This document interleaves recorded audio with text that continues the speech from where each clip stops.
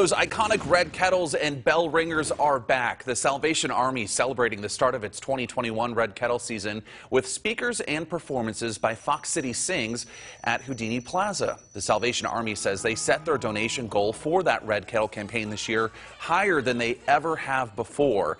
They say it's because the need in the community just continues to be so great. What it's doing is it's bringing joy, it's bringing help, it's bringing love to and to fulfill the needs of those in the community.